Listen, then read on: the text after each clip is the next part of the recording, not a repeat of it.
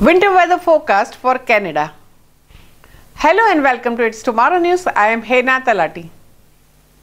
Chilly nights and snow-covered slopes may not be easy to come by much of the Canada during the first part of the winter season, according to the winter outlook from one Canada's prominent forecasters.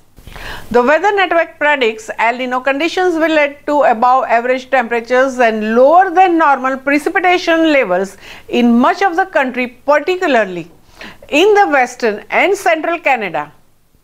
While the trend is expected to hold throughout the winter in British Columbia and Prairie provinces, the network said areas further east may see more variable conditions as the season progresses. It's an El Nino unlike anything we have quite seen before, and that means there could be few surprises in store this year for the Canadians, said the chief meteorologist at the Weather Network. Yes, El Nino means mild, but we have going to have a watch for the change midwinter that could lead us to down a different road than we have been down before.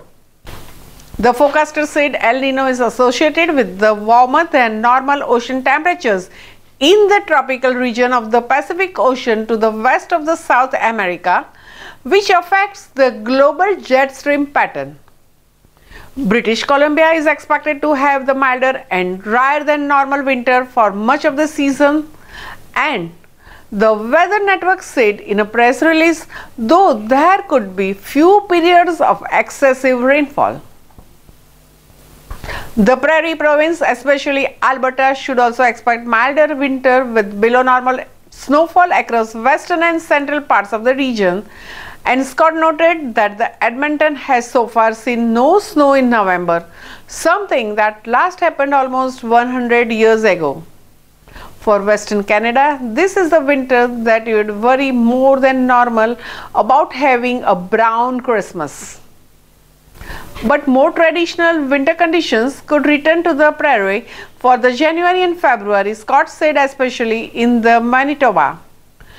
The network anticipates a similar story to play out in Ontario and Quebec, where residents are slated to enjoy warmer temperatures and less snow than normal before things could take a turn for the colder. El Nino tends to have its biggest influence on the Western Canada because it's a Pacific Ocean phenomenon, meteorologists explained. By the time jet stream makes its way to the southern Ontario and Quebec, it either continues east or travels south instead. The forecast for the Atlantic Canada, meanwhile, suggests the region is in for the near normal winter with the periods of the mild weather offset by colder stretches. Precipitation too will be near normal except for the southern Maritimes and the southeastern tip of the Newfoundland, which could see above normal levels.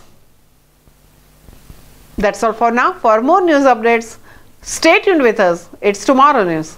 For more global weather updates like this, subscribe our channel and hit the bell icon for regular updates.